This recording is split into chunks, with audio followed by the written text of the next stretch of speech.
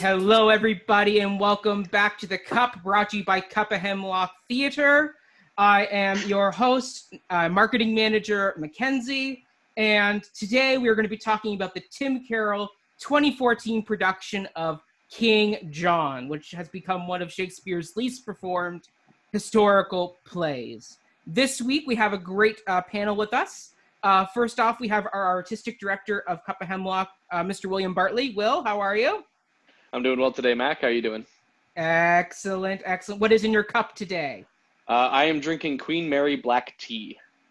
Great choice, very royal. Thank you very much. Perfect. Next, we have our resident dramaturg and literary manager, Ryan Borochovitz. Hello. Thanks for having me back. Yes. Wonderful. And what is in your cup today? So, as always, I just have regular, boring old orange Pico tea, but I do have an interesting mug this time. Ooh. So why don't I talk about that? So, Yes. just like a little, personal backstory a bit. My grandmother recently moved in with my family due to COVID and the retirement home being a bad place to be right now. Mm-hmm. And we just finally got the go-ahead this week to move all of her stuff out of the building because it was under lockdown and bring it all here. And one little treasure that was found in there is this mug. I don't know if you can really see it. It's very faded from years of washing, of a photo of that's my grandparents and that's my brother who's in his 30s now as a tiny baby. But yeah, so I just thought in honor of young Arthur and his grandam, I thought this would be an appropriate choice to drink from on this occasion. Very deep, wonderful pull. I love that. I love that. And most certainly, last but not least, we have a great new face to the panel, Miss Claire Martin. Hello, Claire. Hey, Mackenzie. Thanks so much for having me.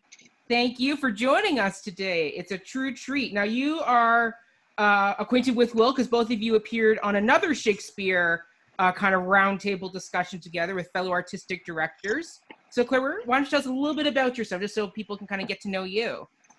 Of course, yeah. I'm the assistant artistic director of Sweet Tea Shakespeare, which is a small little repertory company in North Carolina.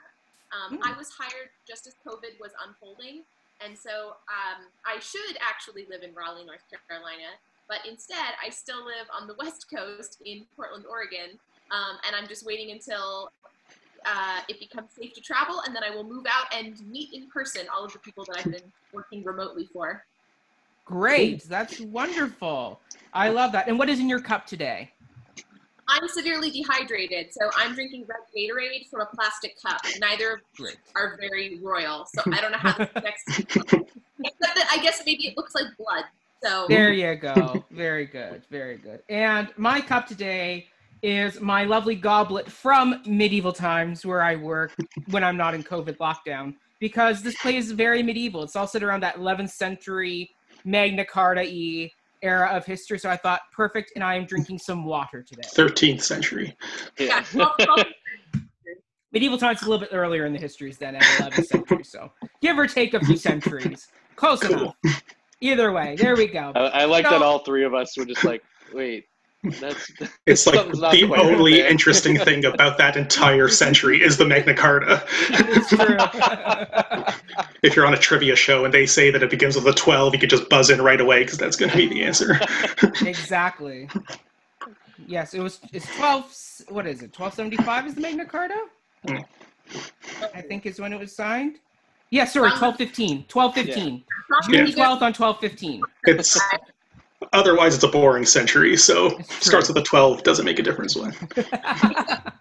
Really says something, too, that the most interesting thing happened near the start of that century. Yeah, but Shakespeare didn't find it all that interesting because he didn't bother to include it in his play about King John. The one big thing about King John is left entirely out of the play. You would think that would be like a great centerpiece of this particular play, but we don't got time for that. We've got babies to kill. Come on. Exactly. But here we go. So why don't we kind of dive right into this show? So once again, King John, directed by Tim Carroll. It was performed on the old Tom Patterson theater stage, which is our second time we're seeing this stage because our last time was in Timon of Athens, and we'll see it again in our next episode as well for the Adventures of Pericles. So we will see this stage for the next few weeks. But yeah, once again, it came out in 2014, and it starred a great cast, including Graham Abbey, Tom McCamus, Patricia Collins, and Shauna McKenna. So why don't we dive right in? And Claire, why don't you start with us? Who do you feel was the best performed character or part of the show? This was actually possibly the hardest question for me because I wanted to answer personally, and I think I should answer professionally. So from a professional standpoint, if I'm thinking as an assistant artistic director, as a theater director, I found Tom McCamus's performance of King John to just be wonderful and idiosyncratic and just profoundly deeply felt. He seemed to have a real understanding of the character, an authentic connection to him. He really fluidly blended King John's kind of stunted maturity with his arrogance, with his social awkwardness, but it never came across as a parody or or something that was overinflated. And I really appreciated that. However, the character that I cared about, the character that I got excited about every time she came on, was Shauna McKenna's Constance, who commanded the stage on my list. As powerfully, intelligently, and defiantly as I sort of hoped. So that was my personal favorite. Love that. Wonderful. Well said. I mean, Constance was on my list as well. Mine too, but I have backups. I mean, it was a tie because they both are very similar characters, which was Patricia Collins as Queen Eleanor and Shauna McKenna as Constance, and I thought they were very much playing the same. Foils. They're foils to each other, and what I liked is that once again it showed, especially in this medieval age, and we see this with Richard and a lot of the other history plays, where it's the women of these stories that are really kind of puppet mastering a lot of the inner political workings that go on this stage. So with the two of them going at it with each other, trying to get their kind of chosen king up to power, and you kind of see them kind of working their magic behind the scenes. You see them both vying for this spot, and yet at the same time they play it very quietly. And they're both unceremoniously killed off stage right after Act 3. They are. They're killed. They're both killed off, and the fact that everything goes to crap after they die, which is totally great because once again it just shows. No, not at all. Yeah. Yeah, exactly. And I mean, just the two actresses alone were just electrifying to watch together. I mean, during that whole a grand dam scene where Arthur's in the middle between the two of them, and they're both kind of warring over him, and they're almost like vultures, circling this carcass body on stage, and they're both in these kind of black, plumed, puffed up dresses that kind of just make them kind of just seem like these. Well, Constance was in black, Eleanor was in red the whole time. Sorry, yeah, Eleanor the was red in and the black was a great contrast visually on stage. Yeah, exactly. Yeah, no, it's wonderful. So yes, the two of them were my two. Just also special shout out to Bridget Wilson, who was friend of the show, friend of the show, who was a terrific body double as dead Arthur. Oh, she played Dead Arthur too. Well, yeah, she also played Lady Falconbridge, who's in one scene, a huge part. But I didn't realize that was her as the carcass there. Yes, exactly. Yes, she was the carcass of Arthur. I thought killed it. The women just commanded this play. They did. I really felt that this was a wonderful presentation of the character of King John. I feel like the women actually ruled the production. They were absolutely. And I want to do another shout out for Jennifer Mogbach. I think, Blanche of Castile. Yeah, a totally thankless role in this play, such a misogynistic role, and she just endowed Blanche with so much grace and wisdom and agency, and I was just I was sitting here watching her, and I was like, God bless your soul for going after that thankless character with just this luminous confidence. I loved it. It was definitely one of my favorite elements of the play for sure, was just that how all the women in the play represented the consciousness of humanity, as where all the other male characters were just doing. They were always making decisions right in the moment. There was one moment of introspection between the two kings where King of France is obviously oh, should I make this deal? Should I not? But even then, the women on either side of them too, kind of representing that duality of thought. What potent imagery was staged between those elements. Definitely. I agree. I think presence within the even piece. my favorite single moment in this entire production was Blanche of Castile, when she has to choose a side and all the men simultaneously put up a hand, and she has that beautiful monologue that's on the page is so understated, but the way she performed it really just brought it to life in such a wonderful way. I was sold. Yes. Absolutely. Will, how about you? Who is your shout out of the cast? It's a bit of a personal one because like one of my big points of contention when I see a lot of Shakespeare productions is the unwillingness to interact with the audience and incorporate them into the performance and really draw them into the piece. And that's why Graham Abbey for me, like, absolutely just blew it out of the park because like, first of all, his portrayal of Falconbridge in general, I found like was very fun in the first act. Then we started to get into some of like the darker, more deepening elements of the character within the second and third and so on and so forth. It just felt like a rounded out character that was developed through the entire piece. But my favorite part of it all was like just the way that he interacted with the audience and like just tossing the head of Austria onto the audience's lap and I'm just going to take a nap here, and then he comes back and grabs the head later. Like that incorporation of the audience is like one of the trademarks of Shakespeare in its performance. Like back in the day, like at the Globe, the audience played as much of a part with what was happening on the stage as the actors themselves. And I think it's such a shame nowadays when we see performances of these texts that completely ignore the audience's presence as if they weren't there at all, when there's so many of these soliloquies and speeches that are very clearly meant to be shared with the audience. So I mean, for me, Graham Abbey playing Falconbridge was like the pinnacle of that. Yeah, well done. Ryan, how about you? Well, I had quite a few that Shauna McKenna was definitely one, and Jennifer Mogbach were also like very close to the top, the two of them. But like one that I feel like maybe doesn't get enough credit is Stephen Russell as the Earl of Salisbury.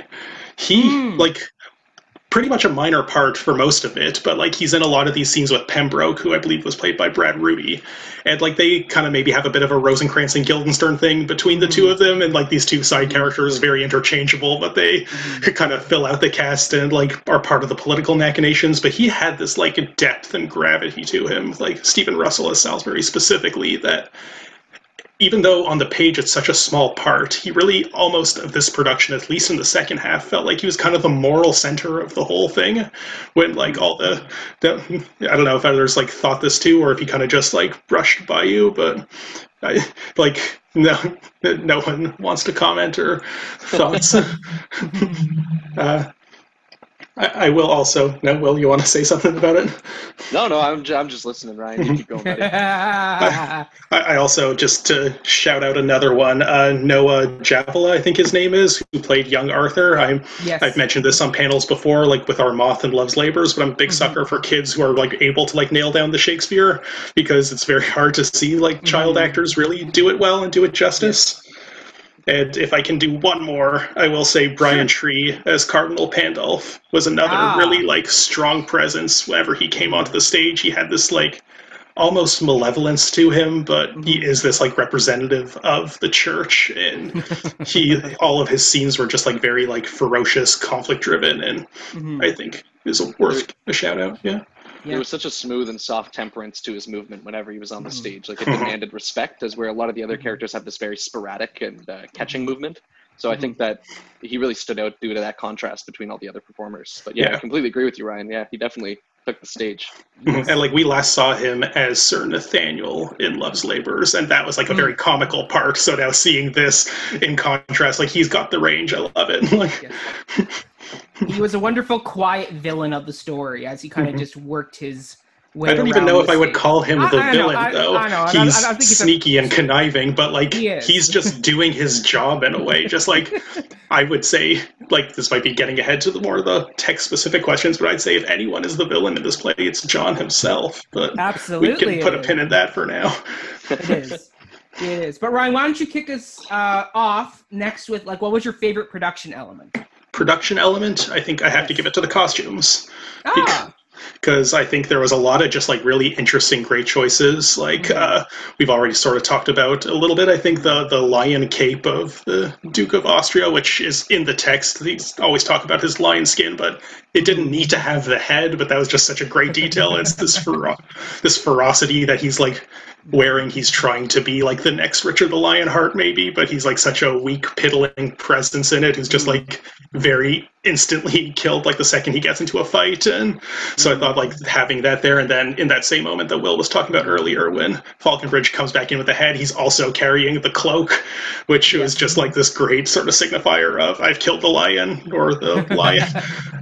I loved like so many of the costume things. I think John's like red cape with the little like polka dotted crowns on it was just like it fit with the whimsy of the way the character was portrayed, and like it has this sort of like childishness to it. I liked Falconbridge's green tunic, which I think kind of like fits in with the greed and the commodity of his whole kind of thing of the character. But if I have to give a shout out to one thing, my favorite element of the costume was John's crown, which was always seated way too low on his brow, and like I think that's just like such a beautiful like image for like he needs to grow into it. He's still very immature, even though he's like nearing death and it like approaching. I don't know how old he's supposed to be when he dies, but he hasn't quite grown into his brother's crown yet.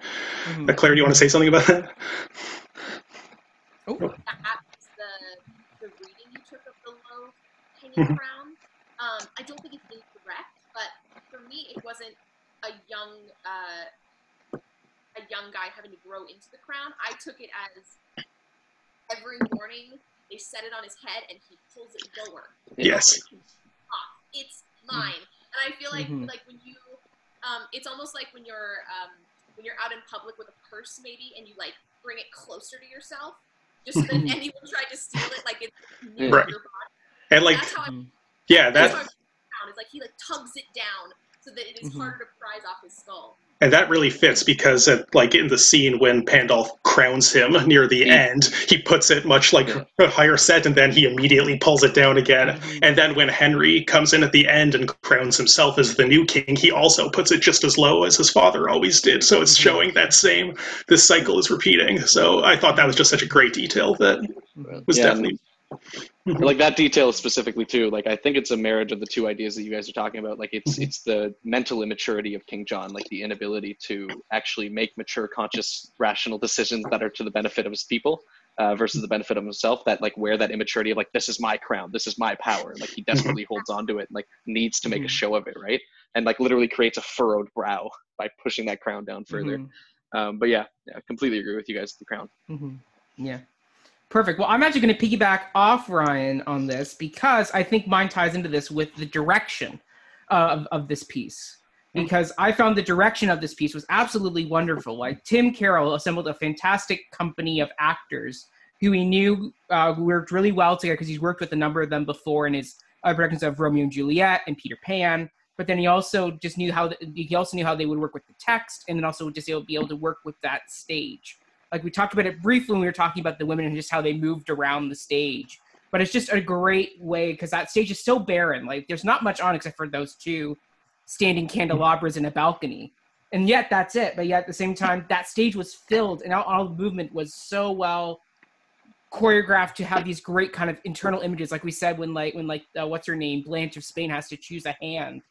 Or in fact, you got France and England in the middle, kind of shaking hands. You have the bishop or a cardinal standing between them, or Arthur stuck between his mother and his grandmother, being kind of clawed, almost picked apart. Or the fact that you have the first scene with Philip the Bastard and his brother, and how at the start they're closer together, but by the end you see him calculatingly moving closer and closer to John and Queen Eleanor. There's such great little directions of creating that movement on stage that I thought was just wonderful.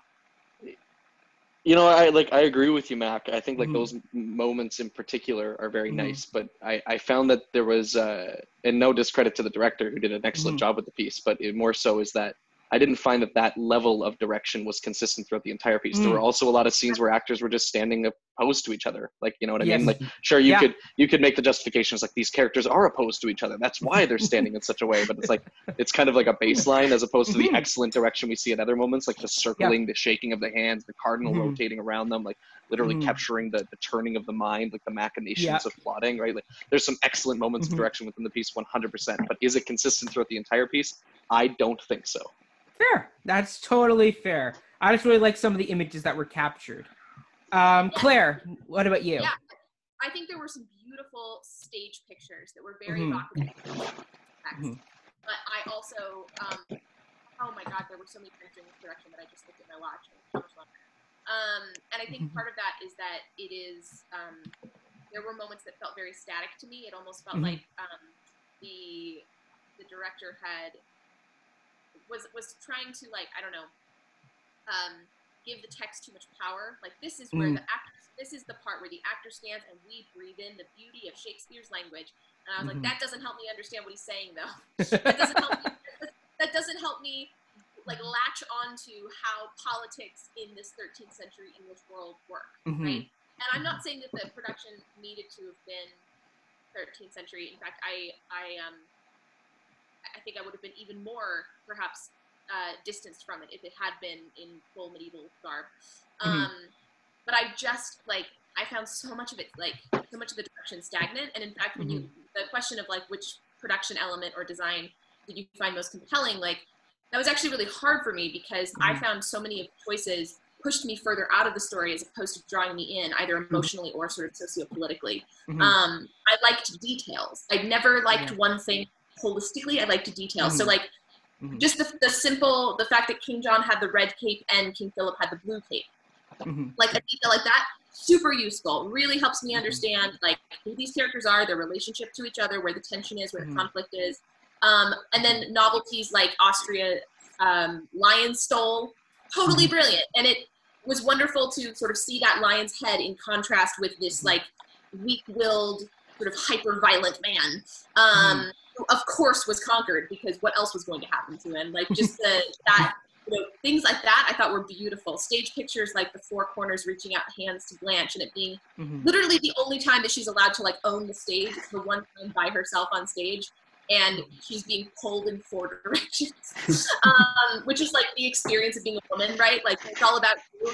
Whenever it's all about you, it's because something terrible is happening, not because you, like, get to enjoy the sunlight.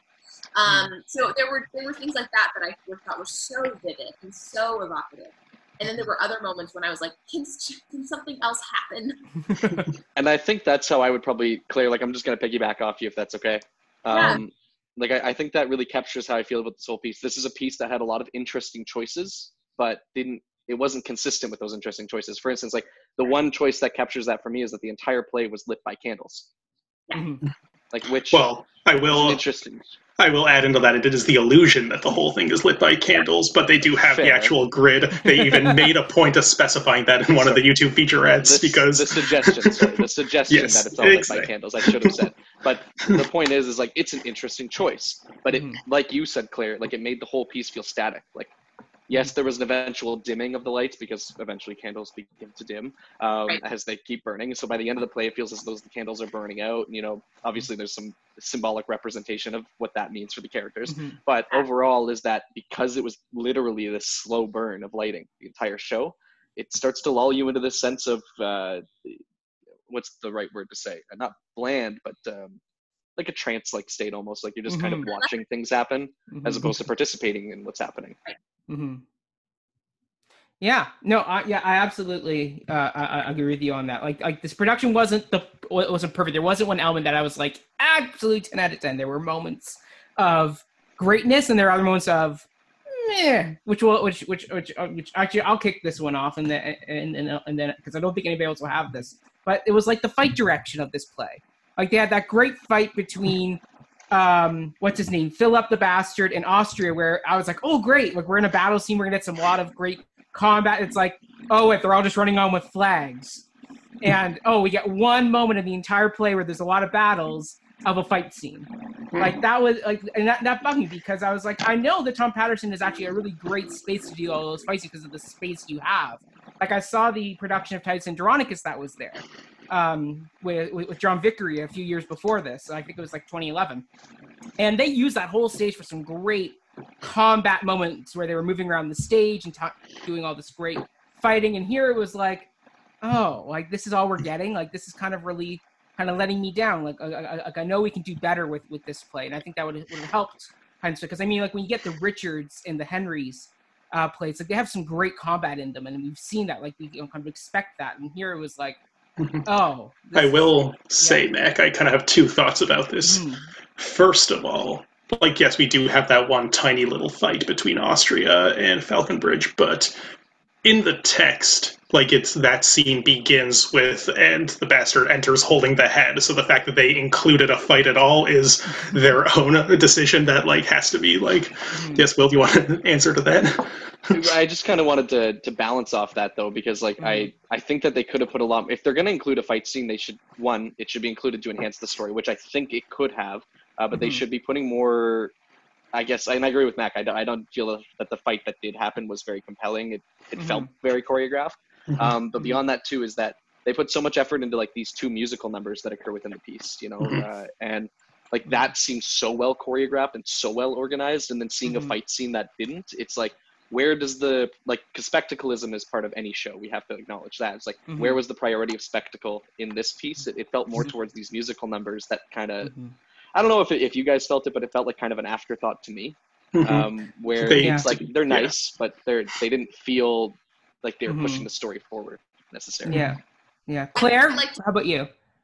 Yeah, I'd like to jump off of that because I really liked that single fight scene that isn't, it's extra textual. It's not actually I appreciated that it looked choreographed and that it was short and kind of boring, and then they ran off stage and he got on the head, because to me that choice reinforces the fact that this is a political satire, right?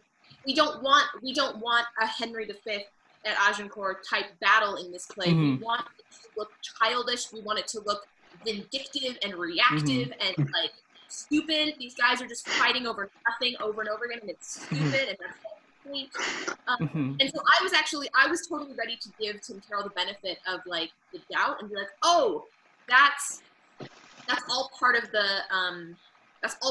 plan to like manifest or reveal the uselessness of the continual war that this play is inviting us to look at. And then there were these crazy choreographed, super spectacular musical numbers, and I was like, oh, okay. See that if you wanted to make that choice, the numbers should not have been in the play, and if they were, then they needed to be just as underdeveloped, just as under choreographed, just as kind of useless and awkward as that fight. Because to me, the play is about pulling back the curtain on the idiocy of these powerful men making choices that just cost people their lives, and like how petty it all is. That's what the play invites us to look at. And then when you have like a big spectacular musical number, I'm like, oh no, we're still trying to glorify this somehow. It, like, a counterpoint that I would have to ask the director, because he's the only one that could possibly answer the question, is like, was the fight meant to be satirized in that way? Is that if that was the case, I wish it was a bit more intentional. Like, I wish it was more clear, because it's right on that line of like, was it intentionally rushed? Like, was it intentionally choreographed? And like, whenever something is within that realm for me as a viewer and as an audience member, like it doesn't land well. You know, like if it's supposed to be satire, it should play as satire. And that's where I stand on that. But I completely agree with you on the musical numbers. And that, I guess that's maybe the juxtaposition, because the musical numbers were very clearly like choreographed and done intentionally well. And then this fight scene, which is within that same realm of spectacleism, wasn't. And so I'm left wondering, like, was it intentional? Was it not? What was the take? Why do it that way? And like, I'm not looking to be spoon-fed, but when it comes to spectacle. For the fight directing, though, while there is that one obvious scene where, yes, there are two characters clashing blades, there is another moment of very subtle fight directing that I think does deserve a shout-out, though. And that is the moment when Hubert is holding the letter, the decree, and John takes Hubert's sword and sticks it against him. It's like not a big fight scene, but they would have had to do fight directing because they're using the steel. And I thought that was a very potent moment. It's like the most serious John was in the entire production, when he's otherwise being this like clownish man-child. Will, you look like you're guffawing. I don't know if I completely agree with that take on John, that like it was just one big defining serious moment. I think there were some excellent moments in the second half of the play where we get to see some of those darker attributes of the character, but I'm going to get into that when I start talking about the weakest aspect of the production, in my opinion. Fair enough. Yeah. I mean, if everyone's okay, I can jump in now. Sure. Yeah. And it's funny too, because like, don't misunderstand me. Tom McCamus, I think, did an excellent job in both the first half and the second half of the play. For me, the problem comes in that it didn't feel, I felt like I got two versions of John between the two halves of this play, where the first half was very much in towards that satire that Ryan's talking about, like this kind of like intentionally like quiet and bumbling element to this character, where we're able to laugh at John a lot. But then in the second half of the play, we get this very intense and dark, like mind-losing aspect of King John. And I think that for this play to work well, and I don't want to point fingers because it's impossible to ever tell on the creative team like where the issue lies in some of these things. But I found that we didn't see enough of those darker elements of King John that we find in the second half within the first half of the play, and we didn't see enough of those lighter elements of King John in the second half of the play that we got in the first half. And so the characters, like the character, didn't feel consistent to me throughout the entire piece, even though Tom McCamus did an excellent job representing both of these versions.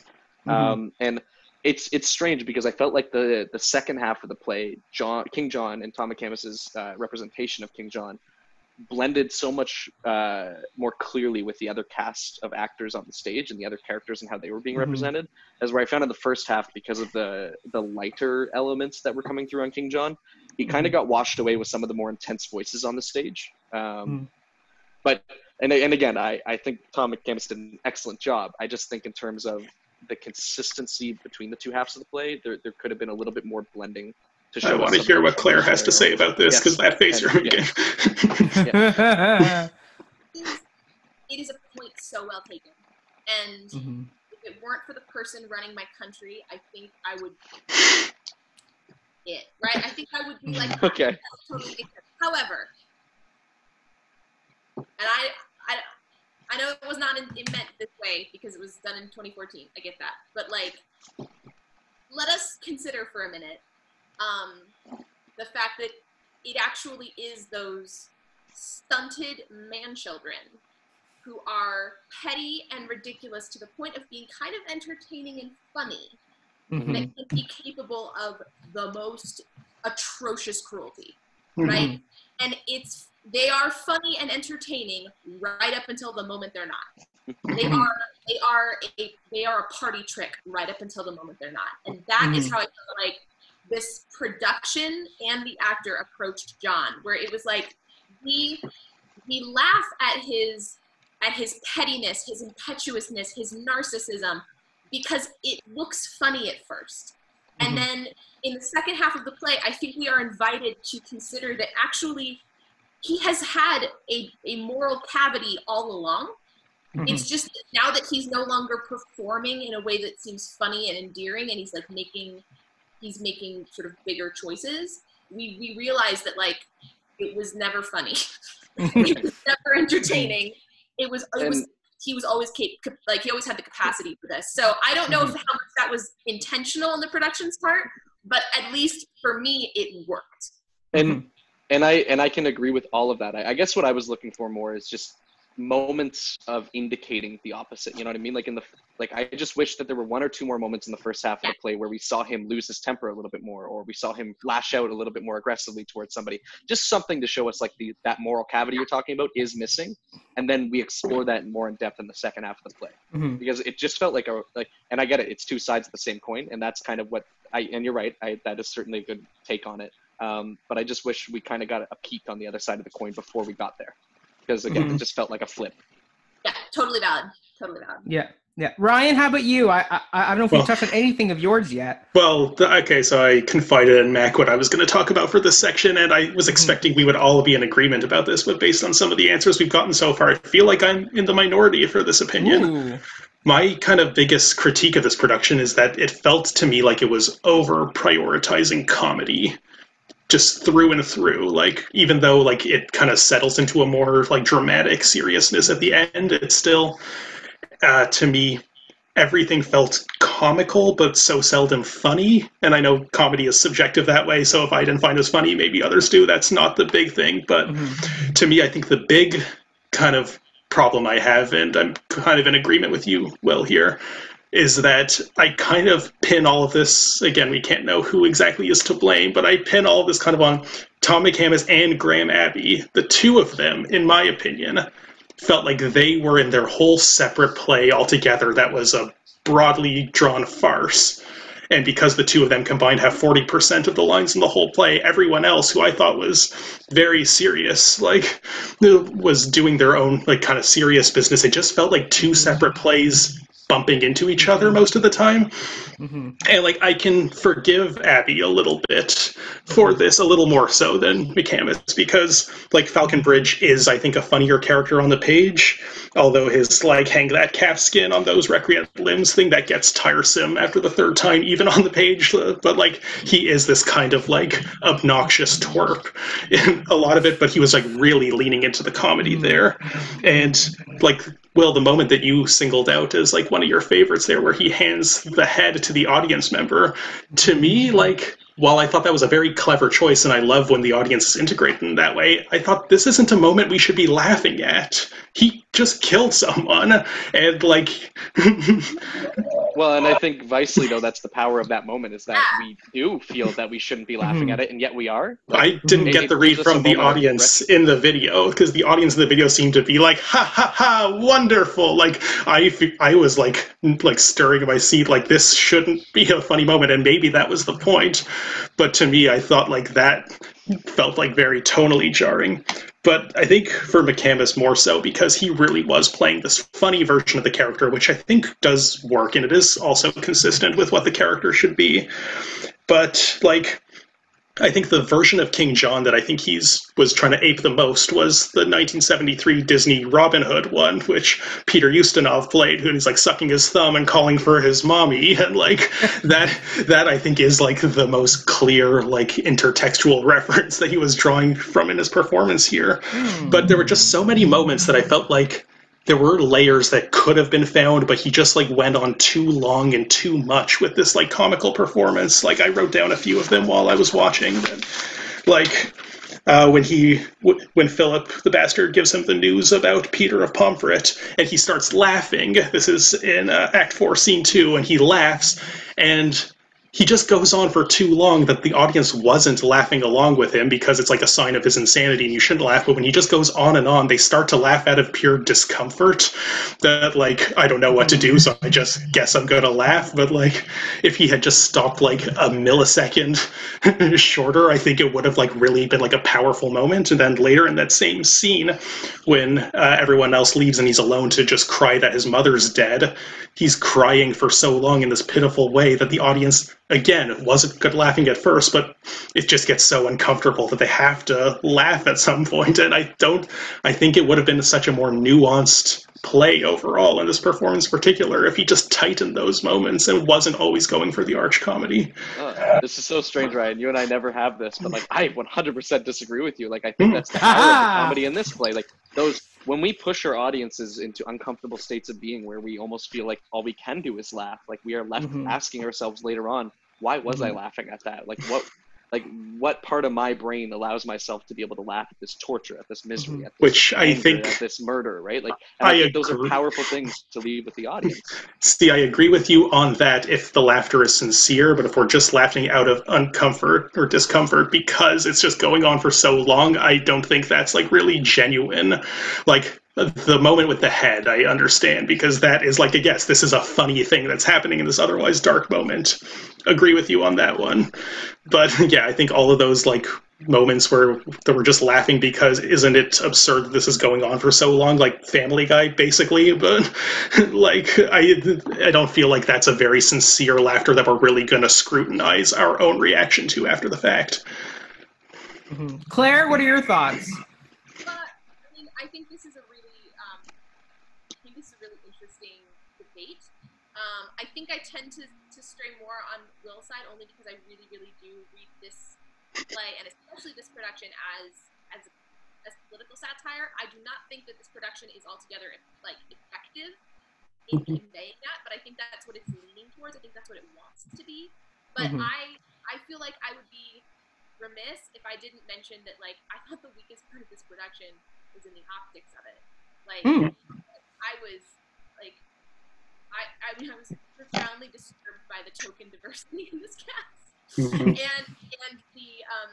I found the clothing that they were wearing totally alienated me from the emotional authenticity and or political resonance of the story.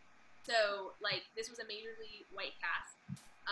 There was one dark-skinned black woman who played a character who has like 4 lines, and is given in gift in marriage, right? That's like, I was sitting here and I was like, is anyone else seeing this? I was talking to no one because I was watching it by myself. But like, I was like, I felt so uncomfortable, and it was not, I could tell that it was not cast intentionally in terms of like, in terms of, we weren't being invited to learn something about the play. Although I will say, if I could chime in on that briefly, the fact that a character named Blanche is the one woman of color in the play, Blanche meaning white, I think that was clearly a deliberate, like, haha, aren't we clever kind of choice, but like... Sure, but like, yes, and I'm on Claire's side with this, because I agree, yeah. I look at their production of Macbeth, where it's like, you could justify, I don't know what the justification, if there was a justification to the cast at the time, but like, Macbeth had an entire clan and family, you know, represented in the diversity, like BIPOC communities, and yet here we have a show that is just predominantly white, and with one, and I agree with your points completely, Claire, about like this one black actress who is literally used in that function, in that form, like that. I don't know, it just felt a little bit shallow to me when we already have another representation of a play, mind you, later years down the line. Yeah, it's hard to compare these things that we're watching in order. Yeah. No, of course, it just felt a bit baseline to me.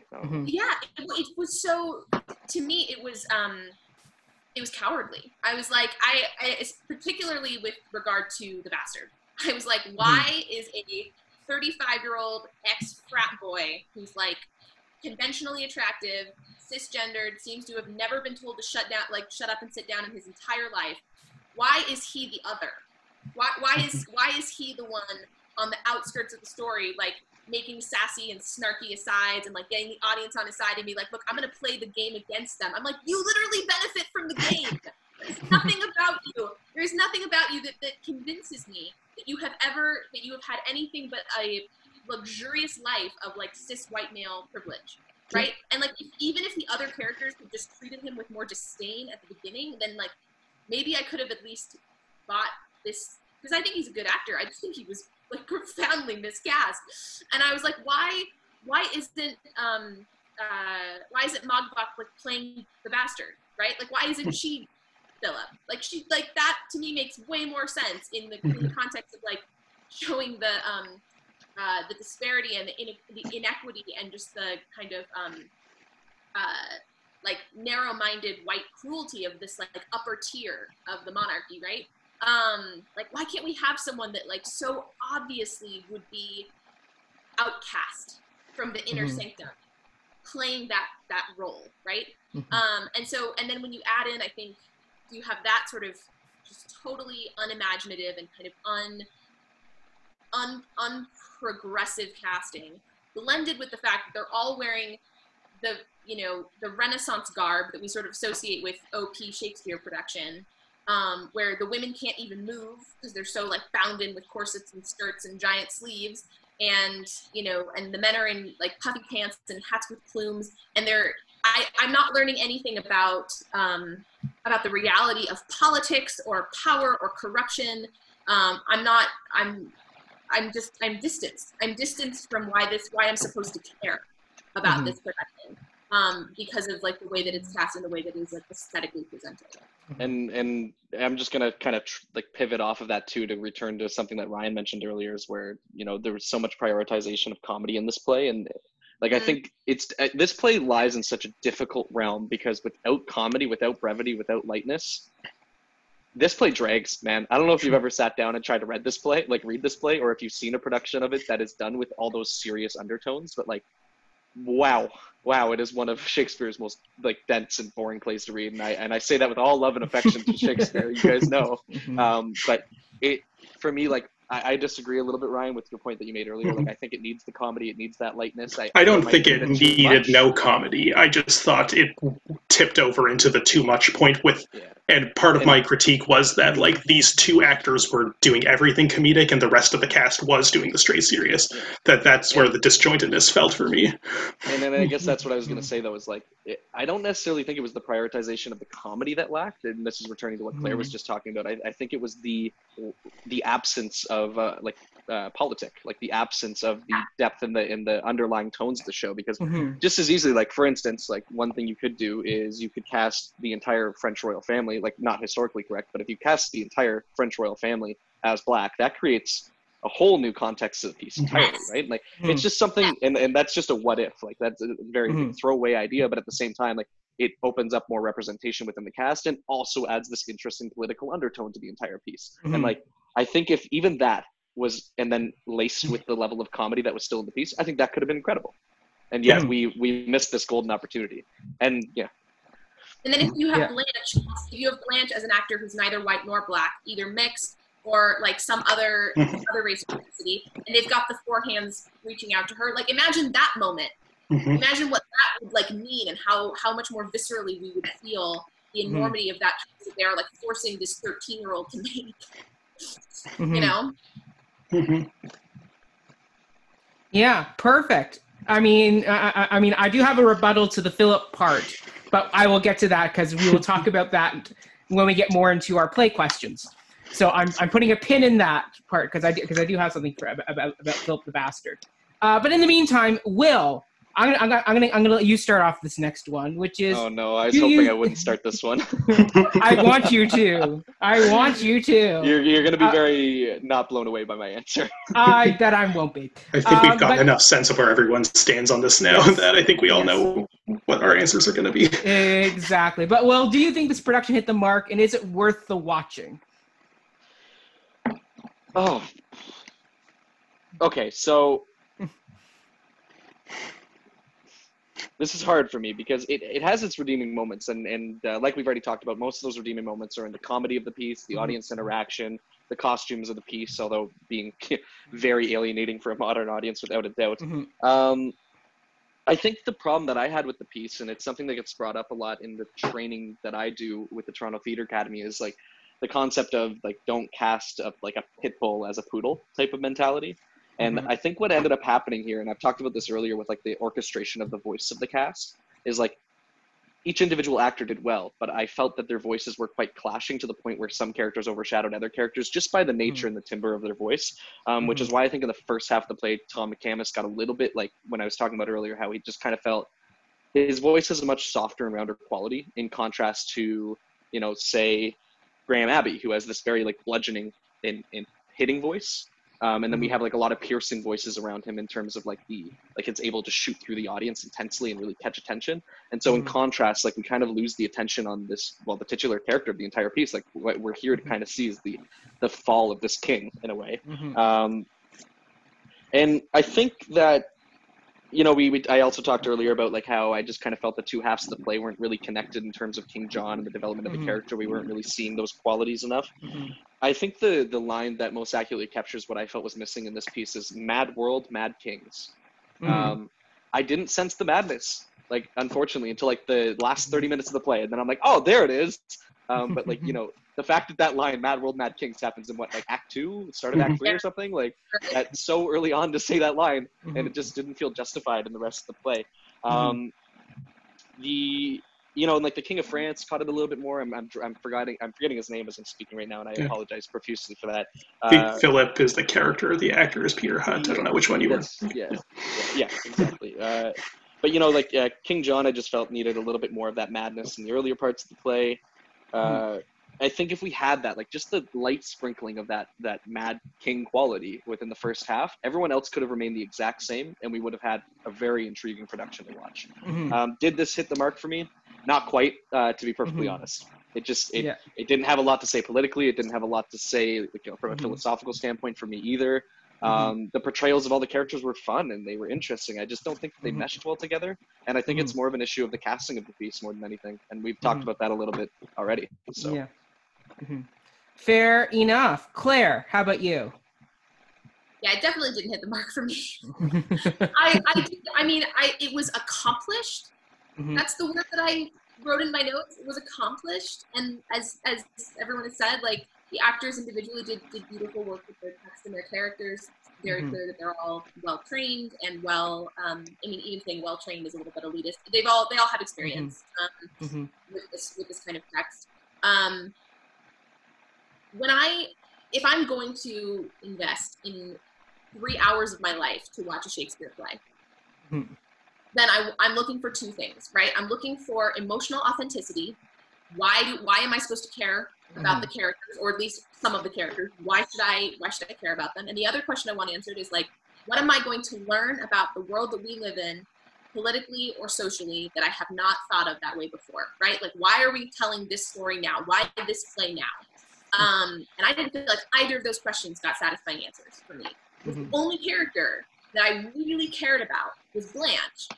Did nothing, and then like vanishes. So she was the only one that like even Constance, who I love on the page so much. Even that performance for me, I was like, you're powerful, you're defiant, you're articulate, and I was like, but I don't sense the abandonment. Like, I don't sense the surrender to grief that I want. And I think part of that is because she was wearing a costume that would not allow her to. But also, I was just like, there's this veneer of professionalism that is like binding up the performances and like binding up the production. And I just found that really like just disappointing and uninteresting. Like, I wanted the moments to me that stuck out were the messy moments. They were the moments of sort of like laxity and less professionalism, like Philip giving it, like the bastard giving the head, or the like grandam rhetoric when you see that these two, venerable women are both still like 12-year-old schoolgirls pulling each other's hair. Like moments like that where I felt like the Stratford festival element like became irrelevant or was set aside. Those were the moments that I was drawn into the story. But I just felt, based on the way it was, there was this, there was this gauze. There was this gauze between me and most of the story. And that was partly due to the casting. I was like, this is so many white people. And it was partly because of the elegance of the way it was staged. And I was just, ultimately, I didn't learn anything about politics, and I didn't learn anything about a mother's grief, and I didn't learn anything about what happens to the world when men don't listen to women. Like, I just didn't come away with any of that. So, yeah, missed the mark for me. Ryan? Yeah, like I'm conflicted, but leaning more towards the side of I don't think it really hit the mark for me. There's just so many great moments and things and little performances in there that like I wanna just say yes, this is good. And when it was good, it was really good.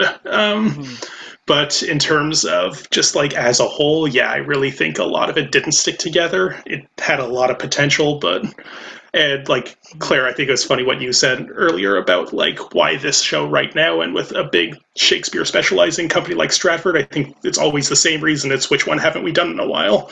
Because which one fits the theme that we're producing this season? Well, it's not even because the themes are very malleable and it's easy to get around, but it's just there's 38 plays. Which one haven't we done in a while? We do at least like 4 Shakespeare plays every year. Eventually, we got to cycle back through them, and I think you did make a good point earlier, though, about how, relating King John to Trump a bit. Obviously, that wasn't the case when this was filmed, but I do see those resonances having some interesting impact, like watching it now in 2020. I think certainly more so than that, like, Caesar production that everybody was, like, fawning over in the news, that, like, Caesar is not a Trump. That's, like, such a bad, like, comparison to draw. But so I think King John could be the play for the Trump era. But this production kind of maybe didn't, like, needle all of that out in a way.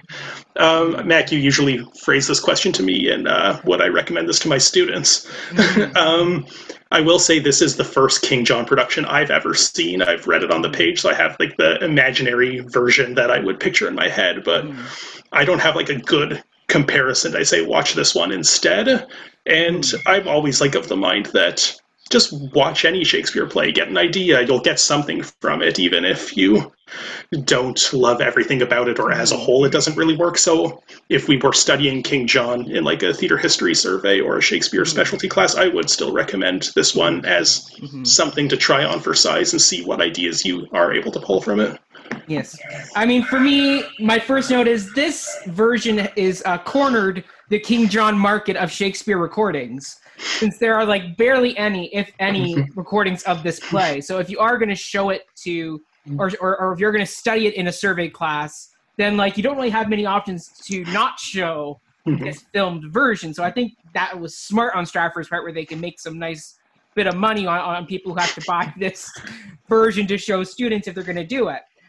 Mind you, that being said, I don't think overall it hit the mark. I think, as we said, there were moments that there were some great bits. Like I would definitely want to show a class, be like, look at how certain supporting characters can still own the stage, even when they're not front row. Like Constance and Queen Eleanor, who have very powerful moments on stage, but they are not the main characters. Like there's a lot of times where the camera pans over to them and they're standing quietly, but you can see just little glances they do to each other or just small reactions they give to a moment. You can still get a lot of who they are and just kind of that being in the moment scene with these characters. So I think for that, I would use this more as a clip. Yeah.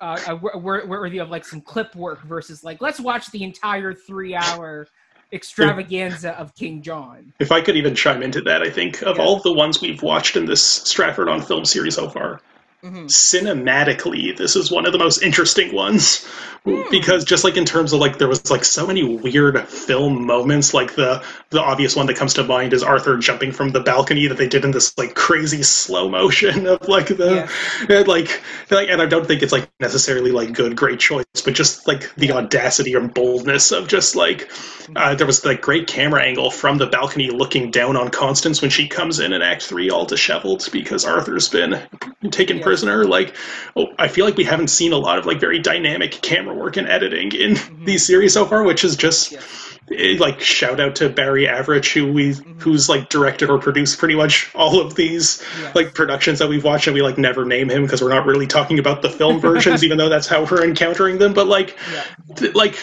when you've done this many of them, it's like cool that he's trying to make interesting choices, even if they're bizarre in the moment. Yeah, for sure. For sure. Disheveled. Her hair was down. Yes, she wasn't. That was me in my head thinking she should be disheveled and grafting that into the moment. Yes, she wasn't actually in the staging of it, correct. All right, so now we're going to head into our questions that are about the play in particular. So we're going to go into a little bit more textual side of things here. So the first question I have is, why do we think Shakespeare wrote this play entirely in verse? What is the significance of this choice? And actually, I want to kick this one off because I actually have a little speech I've written for this, and it does tie back to my... Is the speech in verse, Mac? Did you count the syllables? I wish I did. But no, this actually also ties back into what I said earlier about Philip and being the bastard. Because I think it was actually smart to cast Graham Abbey in this part, because he's supposed to fit in with this world of the white men. He's not supposed to be there because he is the son of Richard, as his mother tells him. And the fact that he has to speak in verse and not be the other in this situation because he just fits into this kingly world. So if you have him be physically or visually othering, then that would just make him... I would contest that on just the grounds that if Lady Falconbridge and Robert Falconbridge were also of color, and then he could perhaps be mixed race himself, that would show that he doesn't necessarily belong in either world. Could be like a great visual way of doing that. Absolutely. Well, definitely. Sorry, I was going with the assumption that we're going to keep Bridget Wilson as Lady Falconbridge. I mean, if we're going to... Like, we love her, but we could recast the whole thing if we want.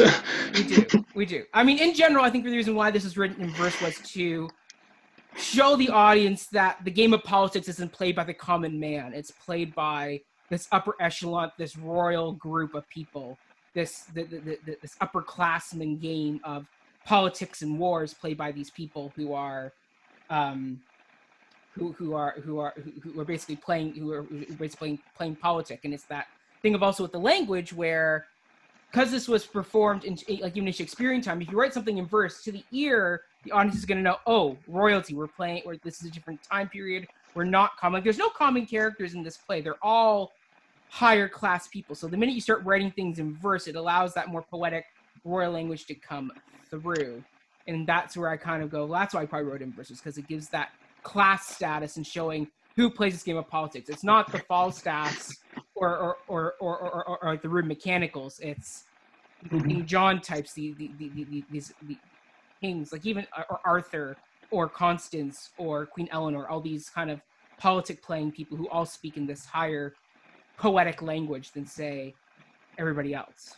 My only question off of that, Mac, is like, do we not have characters in other Shakespearean plays that are nobility that don't speak in verse, or characters that aren't nobility that do speak in verse? Like, the answer is yes. Like, I don't know if I agree with necessarily that the entire play is written in verse for the sake of representing nobility on the stage. I think maybe like that what you were talking about, maybe the representation of like a different time could be something a little bit more akin, like kind of like the glorification of the English history, which is so common within these types of plays. I don't know, because King Richard II is also written entirely in verse. Those are two very different kings and two very different plays. At first, maybe I thought it had to do with keeping the play moving forward, because whenever you do things in verse with iambic pentameter, especially in Old English or King's English, it's like it tends to move along quite quickly, as opposed to if it's in prose. This is hard for me, because like I think it did add a sense of brevity to the piece that did keep it moving along. I think without it, the piece would have dragged. In terms of why it's in verse, though, I can't find a serious connecting thread between it and any other play that uses verse like as heavily. Like King Richard II being the other play that uses like entirely verse the entire show through. I don't find much of a through line between the two. I don't know. I mean, I can see some similarities between King John and King Richard II. They're both not great rulers who are very insecure in their positions. So they're both thematically very similar. Like if you're lining them up, like they're both not great rulers that end up kind of. They're both about like succession and who should be the actual king. That's like a thread. And why isn't Richard III also written entirely in verse?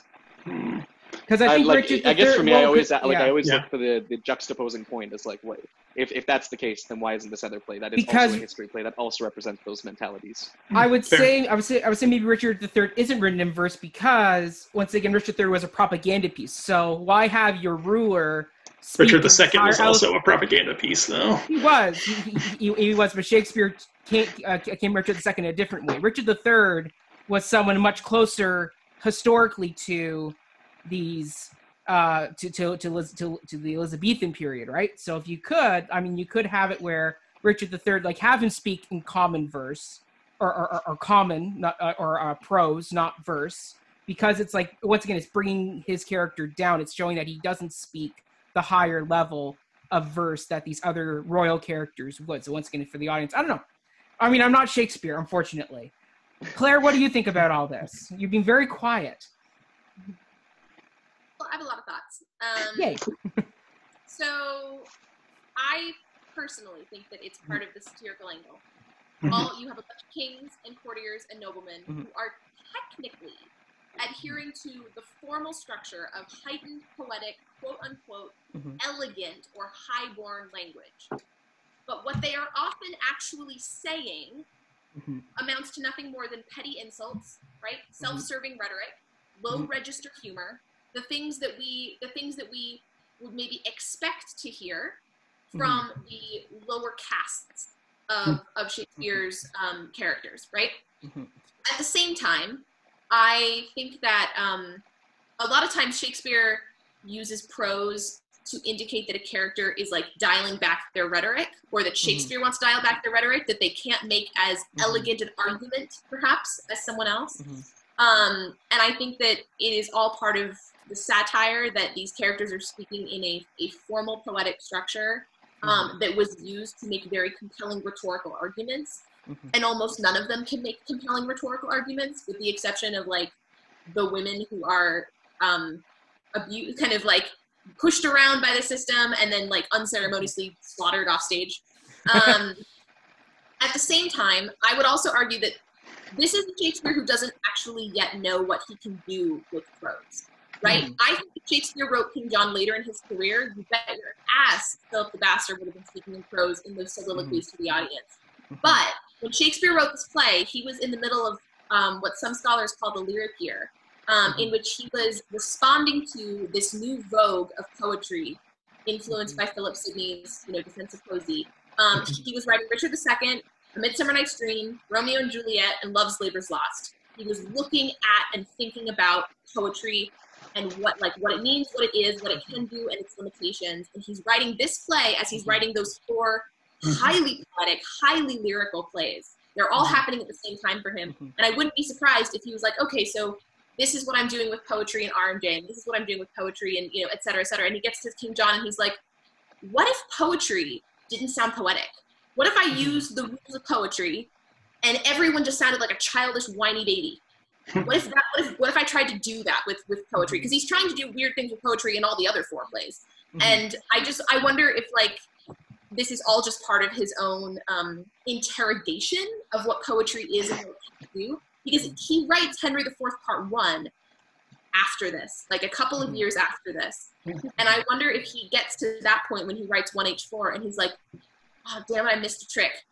You know what I mean? Like, I should have put some of Hal's wonderful, highly incisive prose-type speeches into King John, but it was after the fact, before he realized he even had that capacity as a writer to make the prose its own kind of poetry. Yeah, there are times for me to, I'm just kind of like piggybacking off of a lot of what you just said there, but there are times too where it just kind of feels like Shakespeare's flexing a little bit, where it's very much like, oh, look how witty I can be while maintaining verse, like, look how witty I can be while maintaining this heightened poetic language, which, mind you, is also not uncommon in Shakespeare's texts in terms of the contemporaries he was keeping up with. Like, he very actively threw some shade, to use some modern language, at some of the other people he was working against in a way. So it wouldn't also surprise me if it was like a deliberate choice of being like, I'm setting this rigid boundary for myself, but look how excellent I still am. I imagine Shakespeare with a bit of an ego. I really do. Yeah. Ryan, what do you think about all this? Well, that's a tough act to follow, Claire, because that's a much better answer than anything I was going to say. But basically, like, when I just think about the few plays that are, if not entirely in verse, but really emphasize it, when I think about verse, in these plays, while so much of the plays of the time were written in verse, if not entirely, predominantly, I think it is still, it's the language expected of the theater, but it is still different than the common tongue that even the royals themselves would have been speaking. The actual King John was not talking to all of his political advisors in verse, and even in the 13th century, and let alone in the Elizabethan times. We tend to think, oh, this is how the Elizabethans talk, but no, this is how plays were written. So I think to take this play that is this kind of ugly chapter in history, and it almost mythologizes it in a way to put it in this prose. It feels very much like a Homer or a Virgil. This is this story that feels like the most, as we were talking about before with the Magna Carta, the most consequential thing that happened in this period is completely absent from this play, and it's just taking these seemingly lesser moments of this otherwise forgotten king's reign and really heightening them in the way while still undercutting them by the content. I also think that because it is a history play, this might be more of a modern day reading to apply to it, but discursively, verse overtly fictionalizes, I think, is important. When you do something in prose, it obviously won't be, Shakespeare wasn't a documentary theater maker or a verbatim dramatist in any way, but when you do it in prose, it gives the sense that this might have been the thing that was actually said in this behind closed doors conversation. But when you put it in prose, it really heightens that aspect of course this isn't what's said. It's the same idea of, to use a more contemporary example, to put Hamilton and rap music. Obviously, the cabinet battles in that play wasn't Jefferson and Hamilton rapping against each other, but it conveys this idea in this heightened sense that gives us this I understand what this conflict was like because I know what rap battles are like today, and I think verse might have been like that to the Elizabethans. But I don't know, that's all I could come up with. I didn't really have a good answer myself. Fair enough. Will, do you have anything else to add? No, I think that Claire and Ryan, they covered pretty much all the bases. Anything else I have now is superfluous. So, no. Fair enough. So then, why don't you kick us off on the next question then, which is, what does this play's obsession with bastards and bastardy represent in modern culture? I think this is one of the toughest contextualizations of Shakespeare's canon and a lot of traditional classical plays that cover this idea of bastardy, because or bastardom, however you want to refer to it, because in the modern age, it's not so much of an issue. I mean, obviously it is a concern for family units. Obviously it can be very stressful. I'm not discrediting that at all, but more so the context of how it was taken back then versus today. If you were a bastard back then, you had no entitlements. You had no claim to the rights and like the properties of parentage, like whatever the deals may be. You have no right to it at all, regardless of when you were born and who you were born to. Because you are a bastard, you have zero claim to anything, right? And I think that the challenge a lot of dramatists today miss is how to take that element of being a bastard and apply it to the modern context. And I'm not even sure what the correct answer is myself, but I think we have to look at elements of like what breaks up family units nowadays, like what are certain like ideas of identity that can really create tension within family units that might cause somebody to be like disowned in a way, and try to maybe contextualize being a bastard in that way. But then, you know, we run into some political issues as well as like, are we really throwing like a lot of negative shade at like some of these identity factors in terms of like calling it bastardom? Like, I'm not sure what the proper answer is to this question, because it's so I don't know how to say it other than it's very alienating for the modern audience to look at being a bastard and really understand and contextualize it to their own life. And I think, Claire, you brought up a really good fact earlier about like in kind of reference to the costumes, how the costumes of that time can be alienating for the audience today, and how when we take something from that time and place it on stage in the context of that time, sometimes it really restricts the audience's gateway into understanding the piece. Like, I think we lose a lot of sympathy for the character, like we lose a lot of sympathy for the bastard and his plight to really have a proper place in his family, because we just don't really relate to that nowadays. Like, we don't have that. If we can contextualize it in some sort of political scope today, where that element of like being disowned or losing your family because of just who you are, like I think we maybe have an access point, but it has to be done carefully. It has to be done very intentionally. But that'd be my answer to your question. I'm not sure if that fully answers the question itself. I think it's a great kickoff point. It. I think it's a great kickoff point. Claire, how about you? What do you say? I completely agree. With everything that Will just said, in terms of the necessity of intentionality. If you're going to properly convey what bastardy was to the characters in Shakespeare's day, and even further back in King John's day, if you want to make it matter today, if you want to make the resonance of that outcastness, and then in the case of Philip specifically, the way that he then plays the rules of the elites to his own advantage, as opposed to setting himself in opposition to them. He plays their game for his own benefit. If you're going to make that matter to an audience today, I think you have to be super intentional about how you cast it.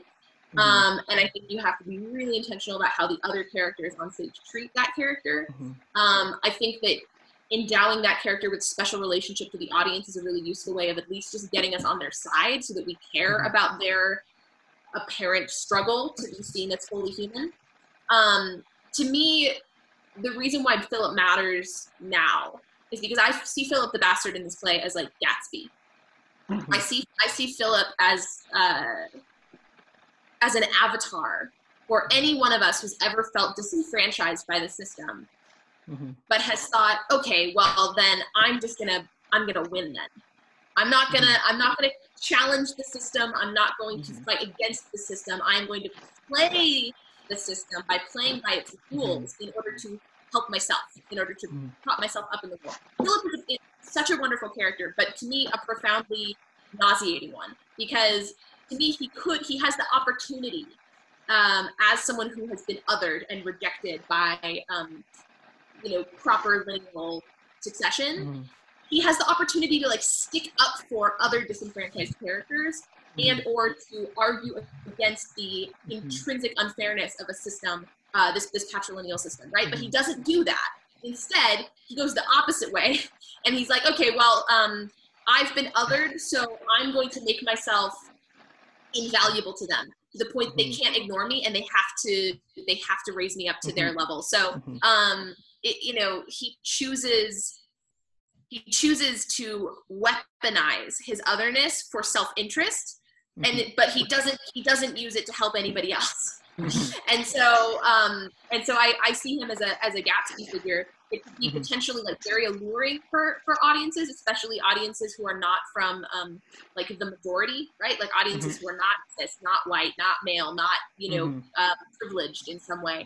But at the same time, kind of repulsive, because we're like, oh, you're not doing anything like honorable with your dissatisfaction, with your frustration with the system. You're not actually using it to move the world forward. You're just using it to get money in your bank, in your piggy bank, right? So yeah, so that's, I mean, to me, like, the character is presents so much opportunity, and I felt like all that opportunity was left untapped by this production. Yeah, for sure. Great answer. I love that. Ryan, how about you?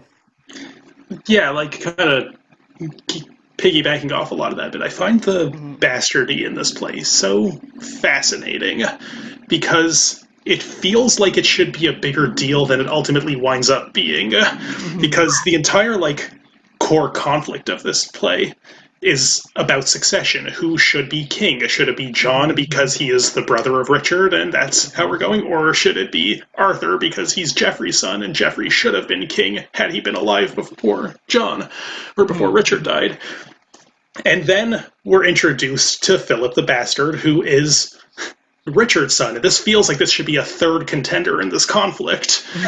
Now, like, obviously, in those days, in, like, medieval England, like, that would not have been the case. Nobody would think for a second that a bastard, even a bastard of a king, a Fitzroy, so to speak, should have that stature.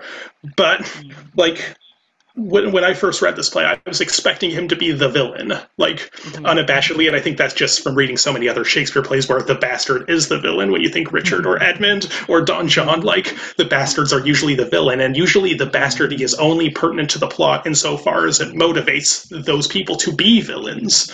So right away in Act 1, we're introduced to Philip the Bastard, who is not only a bastard, therefore Shakespeare code for evil, but also he is this character who, like, really seems to have a claim to the throne in a way, like, not through the actual, like, state-sanctioned monarchical structure. But what I think is really interesting is right after we meet him, he has this conversation with John, and then he has this conversation with his mother, and in both cases they substantiate his patrilineage.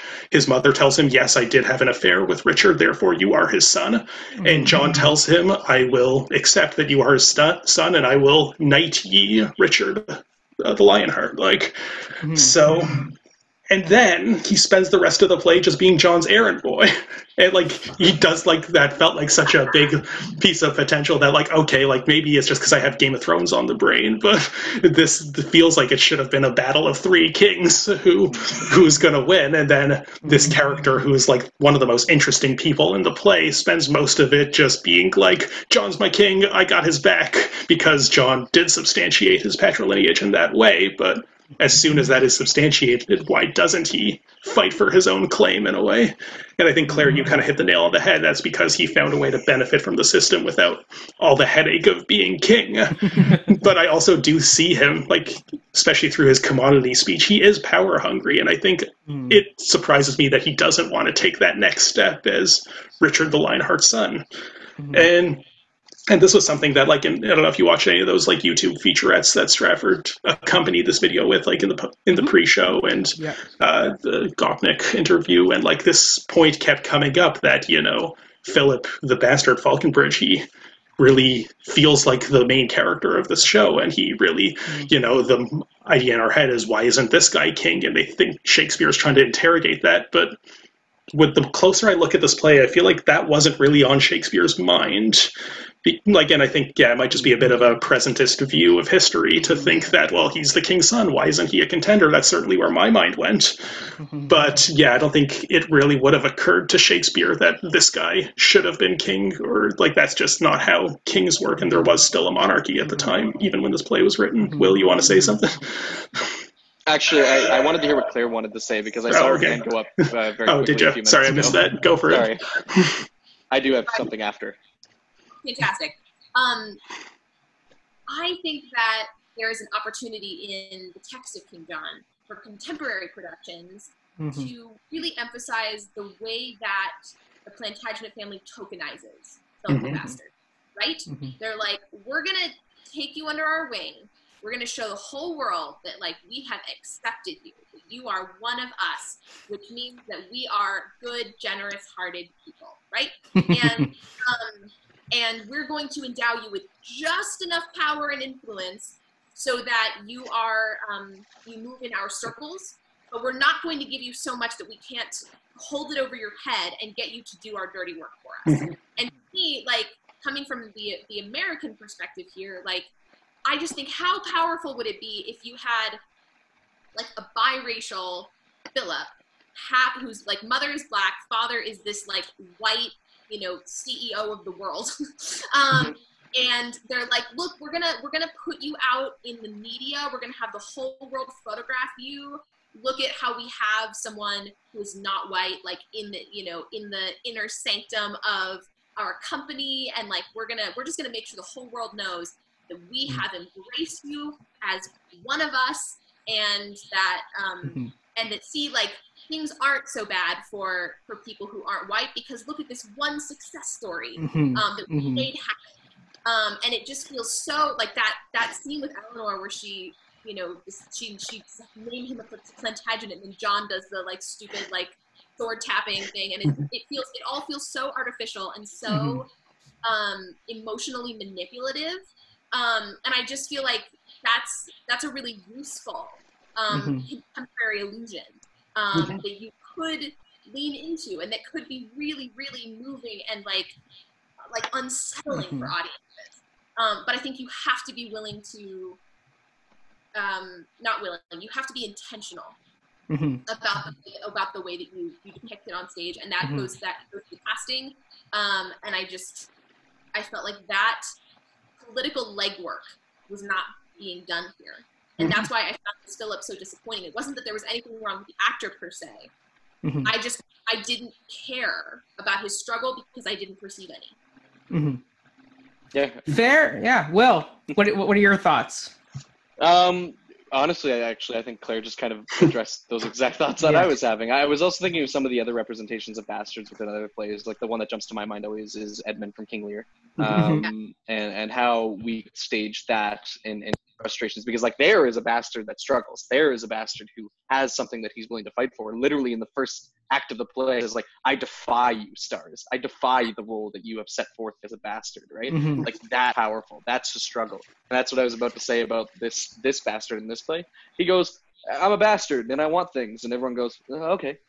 Well, like it just something that I will add on to that, quickly, like historically speaking, the reason why bastardy and illegitimacy was baked into so many like legal and political institutions was quite literally because it was expected that men would philander. There's nothing you could do about it. It's their Darwinistic need to spread their seed, and therefore was to protect, yes, to use a crude term, but that was basically the idea of what men would be doing at the time. And the idea was to protect the like natural born children to their inheritance, and that was why bastardy is something that was baked into the institutions of these time. Like an example that I think is like really interesting is like, if you don't have any like natural born children, do you, like, what happens to all your wealth and your title? Could it go to one of your bastard children? I think, like, in War and Peace, like, Count Bezukov, you know, he's dying, he doesn't have any natural-born children, so what he does is he writes a letter to the Tsar and said, make Pierre my legitimate son, I bequeath it.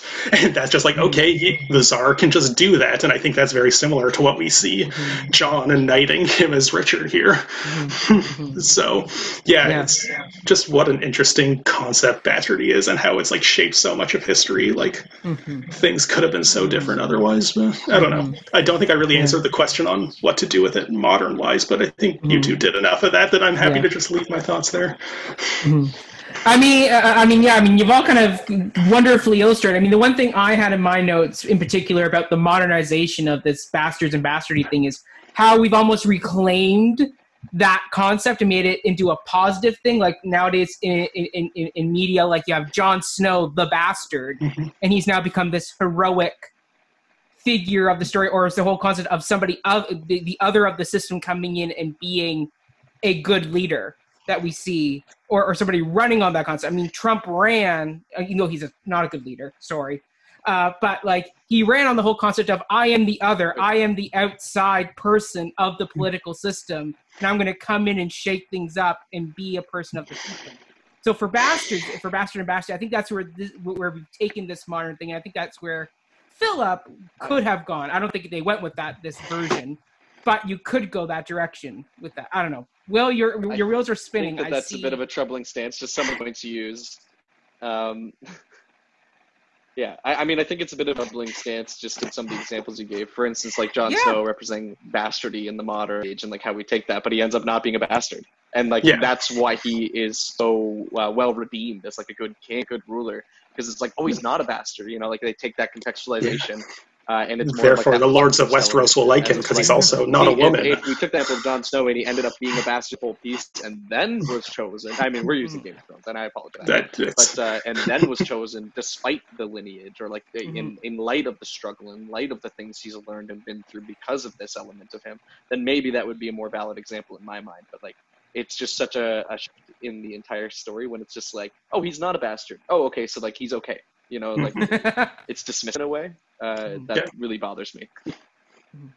Mind you, rabbit hole. Jon Snow's bastardy doesn't get revealed to him until the final season. So throughout 99% of the story, Jon is considered the bastard. He's considered the bastard, but then when we find out that he actually is the son of Rhaegar Targaryen, it's like, oh, of course he was such a good leader because he's of royal blood. It doesn't make... Let's not get on any more Game of Thrones. I know this is... But it's still... It's like, it's a cheat because it says use it as a justification to his character. Yeah, why he's such a good leader. Sure, either way. Yeah. All right, final question. Claire, I want you to lead this one off.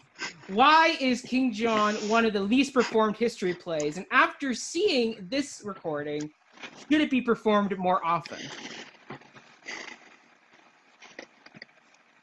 I think it's one of the least performed because it's political satire, which is hard enough to stage on its own in a way that's going to, land for audiences. Because of course the challenge with satire is you want to be pointed enough that your message comes across, but you don't want to be so on the nose that the audience feels like you're preaching. So it's a tough balancing act to pull off as a theater production. This show invites you to do a political satire, but it wraps it all up in unfamiliar Shakespearean verse. And Shakespearean verse, even for those of us who love Shakespeare, can be really, really hard to understand in the moment. It can be hard to access. And with the language of King John in particular, this isn't text that we're like universally culturally familiar with. This isn't like the text of Hamlet where we, even if we don't know exactly what they mean, we know kind of what's going on because we've received the mythos of the story and the language of the culture. King John doesn't have that kind of prestige or reputation. So everything that we hear when the characters talk is pretty unfamiliar. And it's verse, and it's, an older form of speaking in English. And then I think thirdly, at least for people on this continent, this isn't our history, right? We don't learn about this stuff, about who these people were and how they all were related to each other with the kind of depth and complexity that you probably would receive if you were a school child living in the UK. So it's also like it's almost triply alienating because so many of these figures, their names and actions are not immediately recognizable to us. They're not a part of our historical paradigm. And so I think you add all those elements together and it just makes for a really hard sell. It's hard to do, but I think it's also hard to sell to audiences. But I think there is the potential for this play to be so politically resonant today. But I think you have to perform it and produce it in a way that highlights the systemic othering of the characters who do not have privilege and power. And I'm thinking about Philip the Bastard, and I'm thinking about the women, particularly Constance and Blanche. I mean, I see Eleanor, for instance, as like the epitome of white feminism, right? Eleanor to me should be played by an old white woman. That is because she is not the queen, but by weaponizing the privilege that she has been born into, she has found a way to hold on to it, and even to use it through her son, who is like her puppet in many ways. But she doesn't use her power to do anything ostensibly progressive or just for the kingdom. She just does it for her own, sort of political power game. And then you have a character like the Bastard, and we've talked a lot about him, so I don't want to harp on it. But with intentional casting, that role could potentially be like revolutionary to watch on stage. And then a character like Constance, like she is not listened to. She is like routinely ignored and shut out of the decisions and the important choices that are made in this show. She is shut out. Her perspective is dismissed. She is treated and considered a hysterical woman. And imagine how much more powerful her struggle and her grief would be if she was played by a woman of color, right? Like imagine how much more poignant those speeches would be if it was being spoken by the voice and body of a person that we can just see has had a totally different experience of life than the rest of us, who has not had the has not been listened to, has not had the grace of white men's time, who has been told to sit down and shut up. Like I think that this story it has the potential as a narrative to like strike at the core of some of our biggest political injustices today. But I think we have to cast it intentionally. I think we have to stage it intentionally. Yeah, perfect. Well said. Ryan, what are your thoughts? Yeah, so like this is a bit of a two-part question. It's why is it one of the less famous ones, and do we see potential for it? I think something that comes to my mind about why this is often like disregarded or not thought of as one of the like more prominent Shakespeare history plays is that it's really like isolated, like historically, like in the story it tells, because we tend to think of Shakespeare's history plays in cycles, and like we get to see Hal grow up in Henry IV, and then we see him on the battlefield in Henry V, and we understand this progression, but we don't have the Henry III play. Like when he shows up at the end, Prince Henry shows up at the end of this, is like, who is this guy? What's his story? And like suddenly Shakespeare's version of history ends, and we have a long gap until we eventually get to Richard II, and I think, yeah, like the only other history play that comes to my mind is the Henry VIII is the only one that we also don't have what bookends it, but that is also one. It's also one of the outlier plays, partly because it's co-authored by Fletcher. But the other part of that is Henry VIII is such this like larger than life figure in world history that people can gravitate towards that story because, it's Henry VIII. Like, but yeah, so I think this little episode of history feels cut off from the rest, and there's so often we see like the history plays are produced in cycles, and you'll do like a combined version of just the Henriade, and so to just like take King John, it's like we're, once again, to bring it back to the Magna Carta, we're not even talking about what was very important in this moment in history, that like, yeah, it doesn't really feel that important. It's just this one king's rise and fall, essentially, even though it did obviously have huge ramifications in English history. In the Shakespeare scope of things, it feels like the easy one to forget. In terms of did this production make me feel like it should be done more often, I would say yes, insofar as we talked about this a lot earlier, but there was a lot of potential in this production that maybe didn't live up to in the whole thing. So I can definitely see like things to do with this, different ways of producing it, that like some that would like lean much harder into the comedy and others that would lean much harder into the seriousness of it. But the one thing that I really like stuck out to me, especially watching it now, is that there's something really honest in this story about conflict and wars and the escalation thereof, because the moment that really stands out to me is that the whole conflict starts because of John's disagreement with the papacy, and everyone has to choose sides, and that breaks up the union between Blanche and the Dauphin. And then at the beginning of Act 5, when John restores his ties with Rome, and then the cardinal tries to like reason with the Dauphin for we can call it all off because the thing that started this conflict has been resolved. By that point, Arthur's dead, and the Dauphin says, I wrote down this quote because I think it's just like so important to what this play is about, "Come ye now and tell me that John has made his peace with Rome? What is that peace to me?" And it just goes to show that even if the thing that started this conflict has been resolved, conflicts escalate beyond control, and once you start engaging in this battle, that there's no containing it, even if you can extinguish the thing that started it. And I think that is something that is worth coming back to and really seeing, and I think this play does handle that very elegantly, and I would like to see more productions really like play with the conflict in this piece. Yeah, perfect. Well, as our artistic director here at Cup of Hemlock, what are your thoughts? Like could we see this down the road? Yeah, I mean, at the play. It's a bit of a loaded question. First of all, is that if Cup of Hemlock were to ever do it, it would have to lead into a lot of what Claire and I have been talking about like the intentionality of casting, the intentionality of like what we are choosing to put onto the stage in terms of representation and what political scope and lens that applies to the piece. That is the only time that like I really would feel comfortable with Cup of Hemlock performing a piece like this.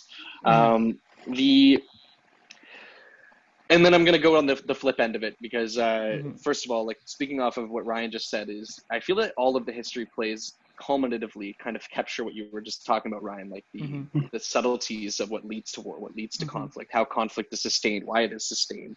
Like I think that if you look at the scope of all the history plays, we see that more clearly than just with King John. I think King John is an independent piece, does capture that quite well. I just feel that the histories as a whole is that representation.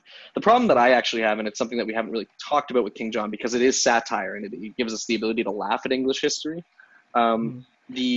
Okay, so first of all, the reason that I think it's the least performed is because in the scope of the other history plays, the same elements that are in King John are captured in the other plays, and the other plays I just feel have more pull for an audience. And at the end of the day, history speaks for itself. If King John isn't performed as much now, and it hasn't been performed as much since when it was written, it's probably because there are other plays that better represent what King John has to say. And I think that's the gist of it. The other side of this, though, is that after seeing this recording, should it be performed more?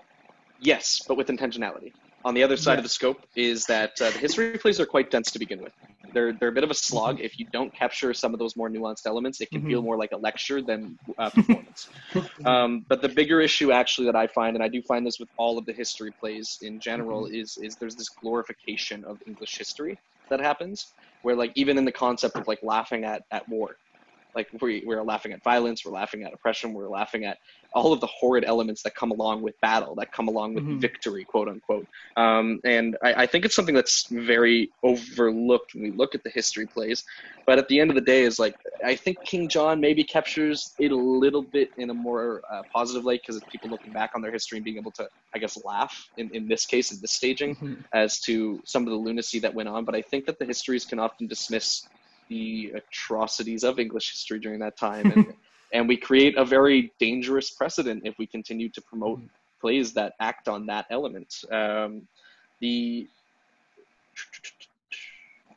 So should it be performed more often? I think only if we are aware of what this play is trying to say and how we contextualize it for the modern age. Otherwise, all we're doing, again, is glorifying more of the same that has been glorified in the past. And like you mentioned, Ryan, is like some of the history plays are already propagandic. Like it's very intentionally like glorification of English history, right?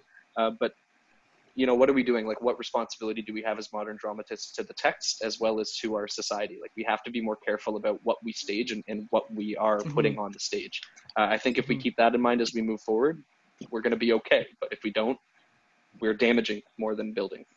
Well said. Wonderful. I mean, and then I'll wrap it up because like my thoughts are, I think the reason why King John isn't done more often is because it's hard to produce. I mean, all the other history plays, people know about Richard III, Henry V, Henry VIII. Here, King John, like as Ryan pointed out, the one big thing he's remembered for is not done at all in this play. So it's like trying to bring an audience in to be like, let's go watch a history play when a lot of people don't like history to begin with. Like now it's like how do you market and produce it? So that's why I don't think it's done that often. I think after seeing this, I do agree. There's a lot of opportunity here to really kind of examine this play and reinterpret. I mean, I loved Anthony Cimolino's idea where he said like, I think he mentioned in one of the featurettes where he's like, I'd love to see King John done with almost like a Richard Nixon type. I'm sure it's been done. I'm sure it's being done too, but after that, my wheels just starts spinning going, you could do that, or I feel like Des McAnuff probably would have done it, but probably. But actually, the last time this was done, it actually was directed by Angie Cimolino with Stephen Olmert as King John. Either way, but yeah, I mean, his idea though gave me a lot of interesting ways where you could take this play. You could do it set anytime during World War I. I think is another great kind of setting. You kind of could put this play where it's the whole concept of war and the triviality of what goes on here, or even as I think it was either Will or Claire, you pointed out that like Trump is a very similar figure to King John in his presidency. So you definitely could do a a production like that, just kind of like what they did with that Trump Caesar production. That, well, once again, just like as people pointed out, if people hadn't left in protest after the assassination, they would have seen what they actually talk about with Caesar with Mark Antony, where it kind of defeated the point of what I think they were trying to say. Either way, but yeah, I do think there's a lot of potential with this particular play because it hasn't been done often since the Victorian era, because that was the last time it was really popular, was in the Victorian period, and then it kind of has fallen off the map. So I think there's a lot of great interpretations that could be done since it's not produced often. You just have to have the right producer to know how to market it to an audience to make them want to come and sit through this history play.